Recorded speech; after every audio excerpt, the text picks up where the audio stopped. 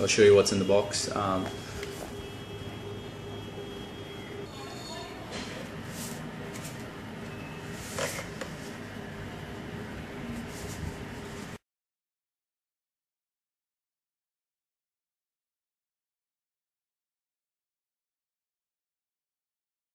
It has a 7-foot lightweight braided fiber cable and 9 programmable hyper response buttons.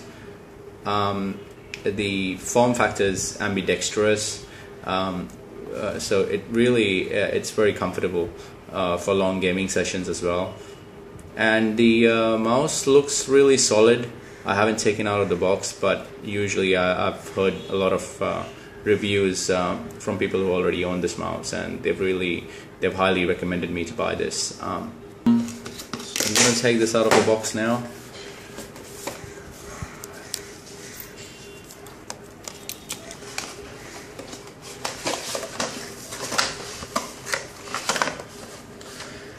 The documentation,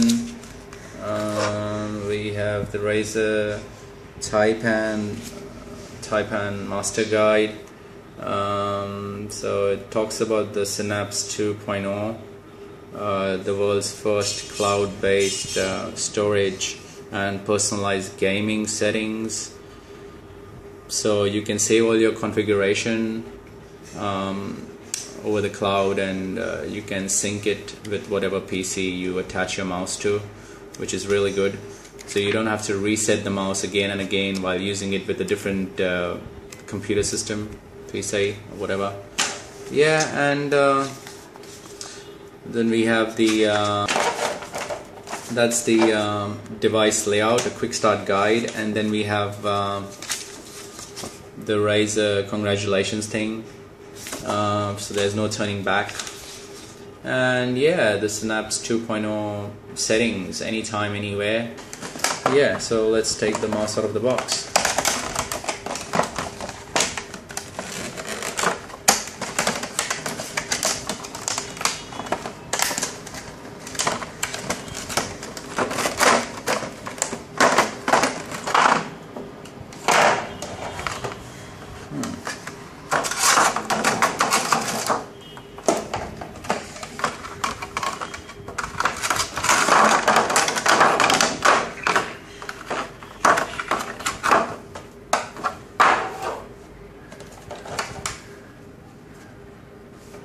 That's how the mouse looks like gaming. And yeah, I had the Naga Molten, and it felt a bit heavier than the Taipan. The texture of the mouse is really good. It has a green color LED logo illumination, and the texture is matte finish. So it's not going to attract any fingerprints. It's all matte. It's a bit of a rough finish, which is really good for long gaming sessions. The scroll is it's good as well. It's not very smooth, but it feels like it's got the responsiveness and is really good. Yeah, we have 2 buttons on the top as well. They stick out a bit, but it's alright. The side of the mouse, the grip is rubberized, so it's a different texture than the top, which is matte, and the right side is rubberized as well. So it's got 2 buttons on the right hand side, and they're really clicky, which is really good. I had the Naga Molten Edition mouse as well, and the button were rubberized, so they were not really responsive, and I think it was a waste of money. But anyway, yeah, these buttons are really good. They feel really clicky, so I'm sure that the responsiveness will be really good. And that's the back of the mouse. So what they've done again is they have the optical sensor as well as the laser sensor. So the mouse has exceptional pinpoint tracking, as I mentioned earlier. The serial number of the mouse is mentioned here, and yeah, it's the Razer Taipan. It's made in China. Anyway, all products are made in China these days because the labor there is cheap, so it makes sense. Yeah, the feet is the mouse is it's really smooth. I haven't used it as yet, but yep, I'll be showing you after connecting it to my PC as well. So the mouse, the mouse is really clicky, which is really good. So you can actually feel it feels really responsive, and yeah, it really fits perfect in the hands. It's perfect. Yep, it's not too heavy, not too light. Yeah, so it's perfect weight. So I'll show you the mouse again.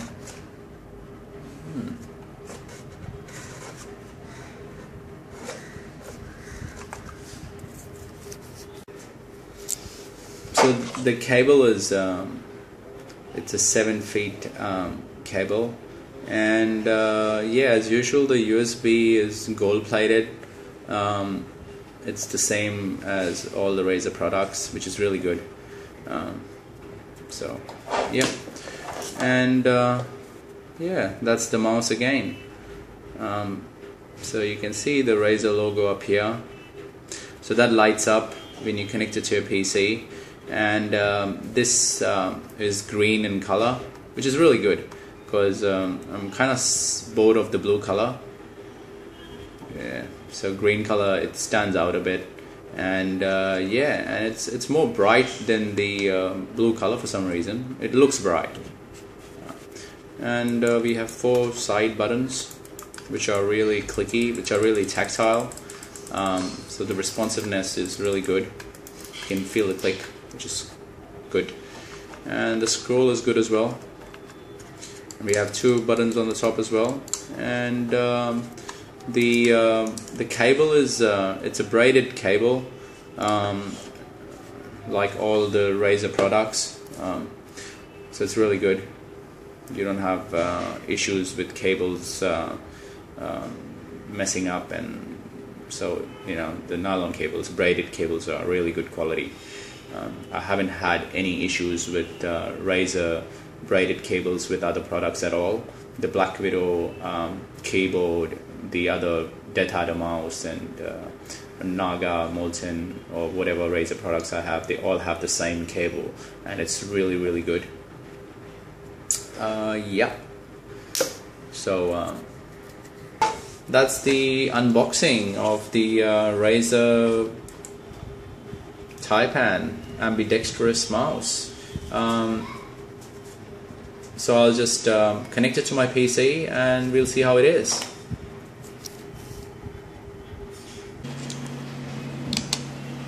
So that's the Razer Taipan. I've just connected it to my PC, and yeah, just to show you the mouse again.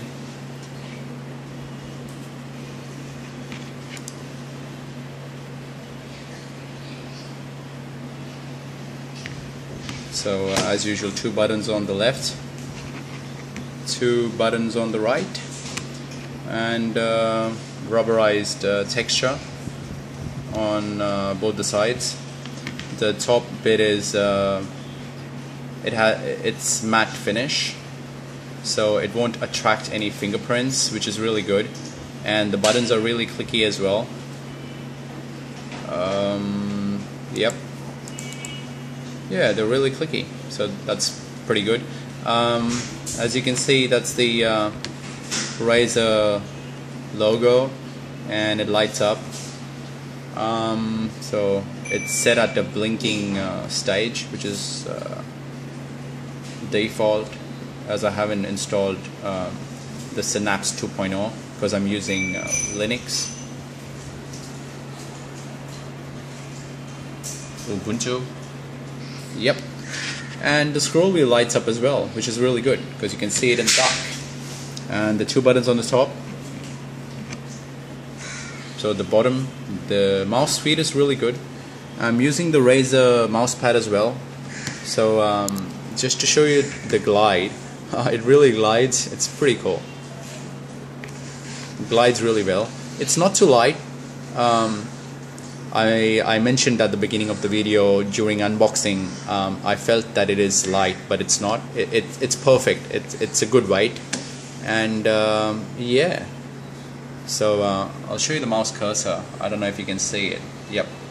So it's really responsive in Linux as well, and I'm sure the optical and the laser sensor, the dual sensor, they too make a big deal. Yep. So that's the back of the mouse. As I showed you earlier, there is the mesh on the right and the left on both the sides. I think it's a part of a design, or it's probably for I don't know, it's just a design. Yeah, the feet is really smooth, it's really slick. It's better than the Naga Molten, because I always felt that the Naga Molten was a bit too rough as compared to the Taipan. The braided cable is really good as well. It's, as you can see, the braided cable is a bit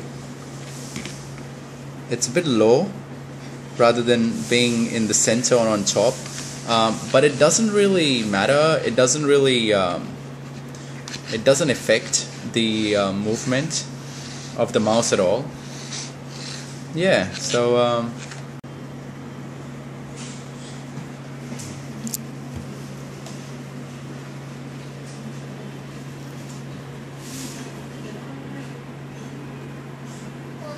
it's daytime, and the light really is much better than the blue lights which Razer used in the old mouse. So I think the green is it's a bit different, and it's the right color for 2013, because I know that they're coming up with the new Black Widows and it has the green color as well. So I'm looking forward to buy that as well.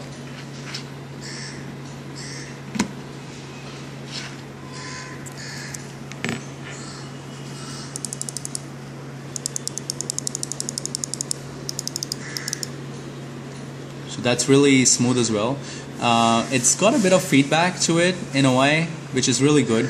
So it's not like super smooth. And the buttons are really good. They're really clicky. The side buttons are really good. Better than the Naga Molten, because I really didn't use them. But the side buttons in this, I can really the ergonomics of the mouse, the design is ambidextrous, which is really good. So I don't have really huge, I don't have really big hands, but yeah, so I can really click the keys as well, the buttons as well, and the top button as well. I'm not too sure about the right buttons because it does interfere in a way. I'd probably be using only the left two buttons and obviously the top button. But I'm really happy with the design. It's really solid. The matte finish is really good. The sides are rubberized, which is really good because it doesn't tend to slip at all. And yeah, it's a perfect design. Razer has finally they've finally done a really good job with this mouse. It's much better than the Naga Molten and the Naga Hex. I haven't bought the Naga Hex, but the design is the same as the Naga Molten and the normal Naga mouse, and I don't really like the design of the Naga Molten. I just have it stashed up somewhere. So if you like the video, hit the like button and do subscribe. If you have any questions or if you want to leave comments, feel free, and thanks for watching my video.